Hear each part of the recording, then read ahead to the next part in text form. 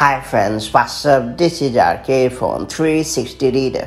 It's time to learn how to share a contact on iPhone and iPad. So whether you are new to iOS or simply don't know how to share a contact on iOS or iPadOS, this tip is for you. That all being said, it's time to learn how to share a contact on iPhone and iPad the right way. Before getting started, make sure you have subscribed our YouTube channel and hit the bell icon so that you won't miss any update from 360 Reader. First and foremost, open the Contacts app on your iPhone or iPad.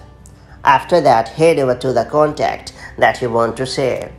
Then you have to scroll down a bit and tap on Share Contact.